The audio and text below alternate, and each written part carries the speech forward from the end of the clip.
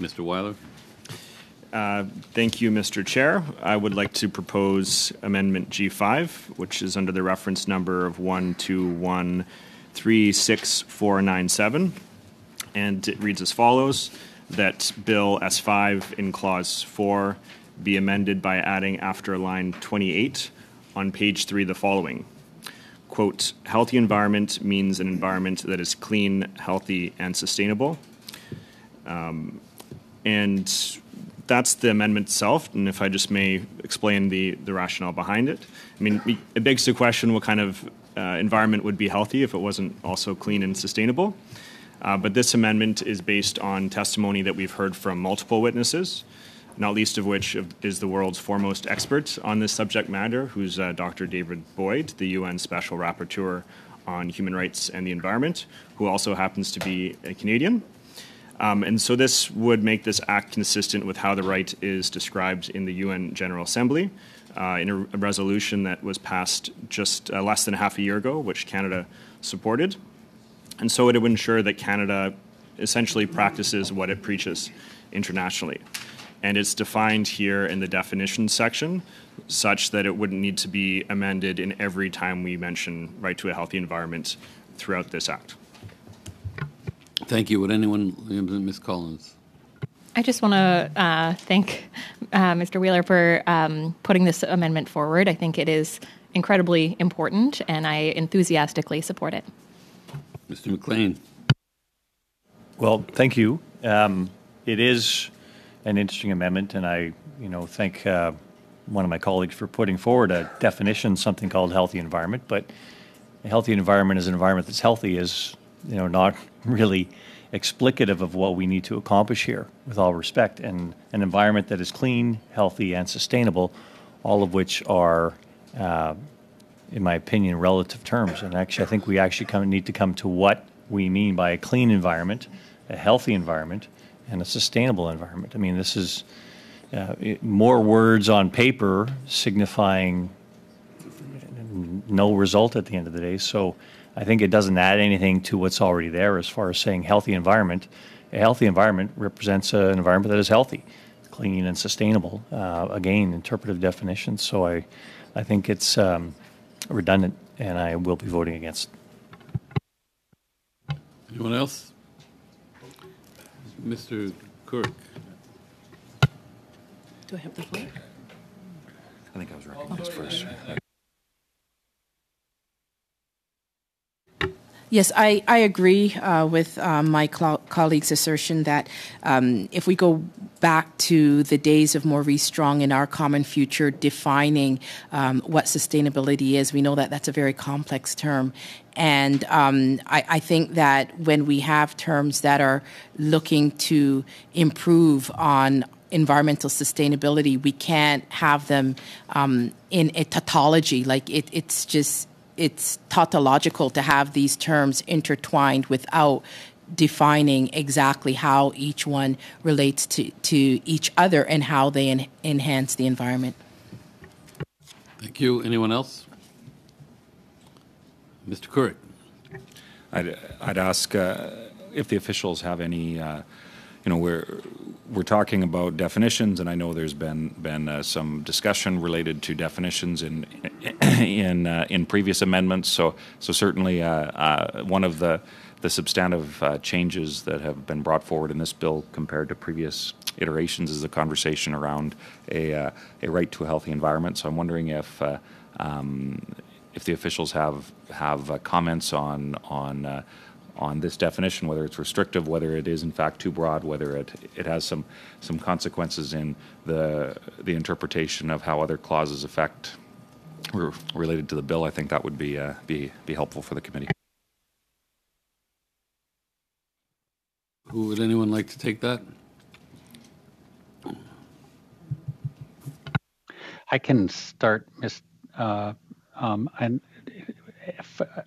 make 2 points. The main one is that, notwithstanding the fact that many countries did support the UN resolution, and many countries have in fact codified various formulations around a right to a clean or a healthy environment, there is no standard approach to or understanding of the content and scope of the right. And indeed, when Canada voted in favor of the resolution, Canada expressly said that work is remains underway to develop a common understanding of the right. The second point I would make is that precisely because of the broad and general terminology being used, the amendments that we've introduced in S5 will require the ministers to develop an implementation framework, and to develop that implementation framework through consultation with Canadians. And the bill will require that framework to, among other things, clearly explain to Canadians how the government interprets these concepts and how it will apply those interpretations in the various decisions that are made under CEPA. That's why the bill itself did not include a definition and deferred the approach to defining and unpacking the concepts to the implementation framework. Anyone else? Okay, I saw Madame Posey, Madame Collins, and Mr. McLean. Oui, alors... Yes, I think what Mr. Moffat just said is very interesting.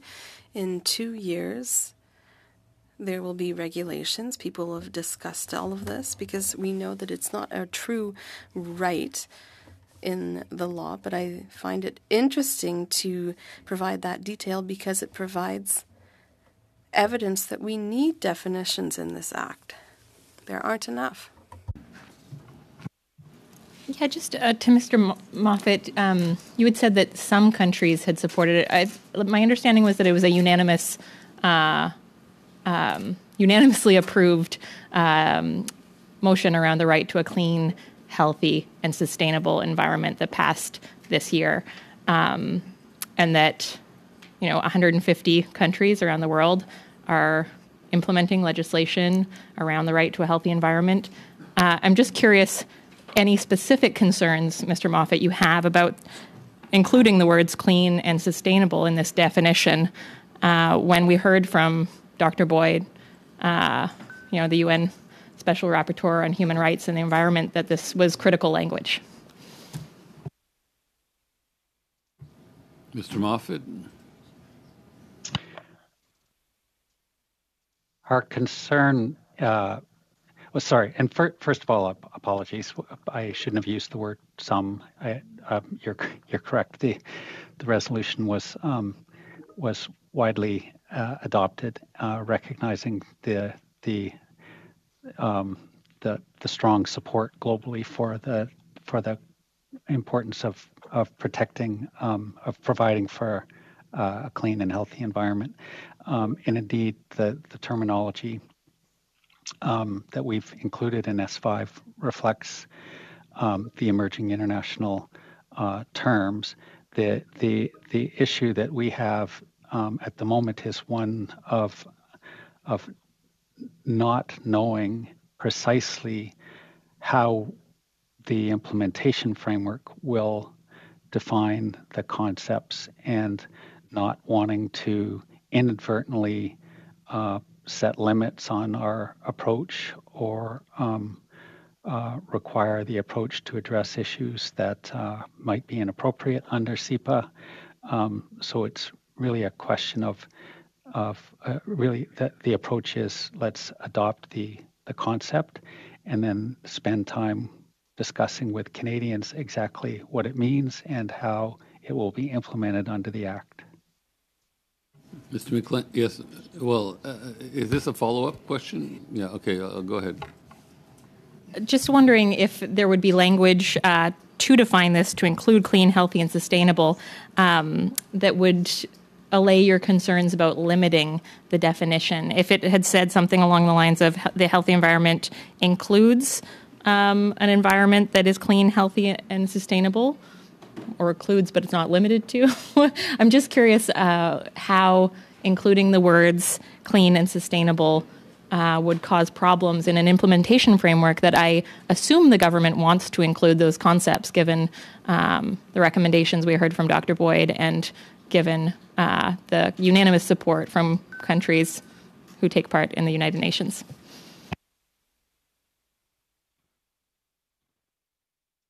That's a question for Mr. Moffat.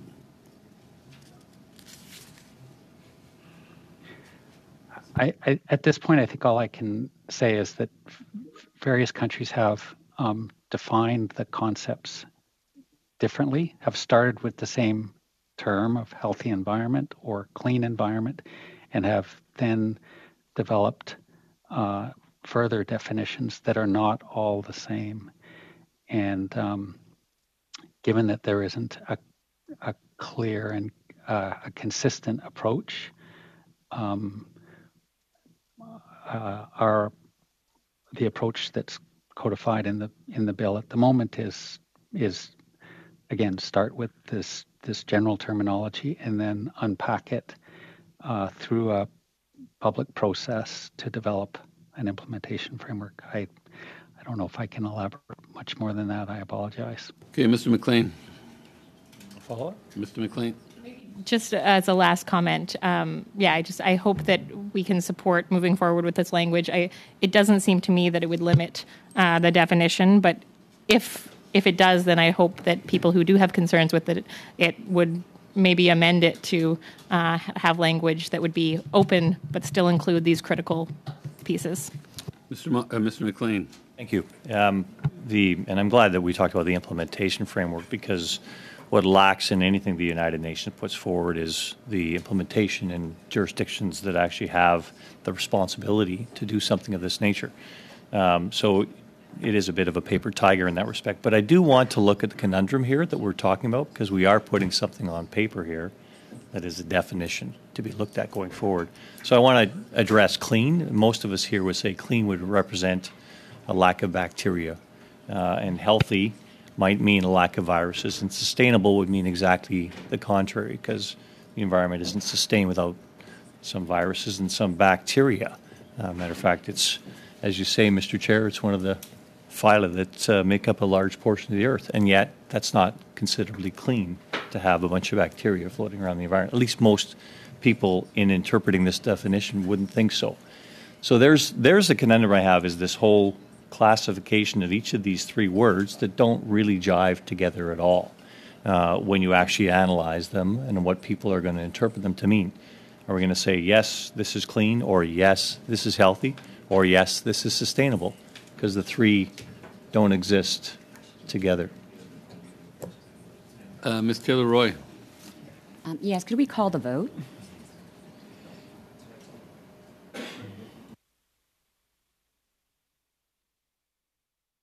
To this. So I will be calling the vote. I call the vote, Mr. Clerk. Mr. Duguid. Je vote pour. For. In favor. Ms. Taylor-Roy. En faveur? In favor. Thompson. In favor. Mr. Weiler. I'm in favor. Mr. Benson. Against. Ms. Lewis. Against. Ms. Vecchio. Nay. Mr. McLean. Opposed. Madame Posey. En faveur? Ms. Collins. Enthusiastically in favor. Yeas, pool 7 set. Nays, count 4 4. So G5 is carried. We now go to BQ2.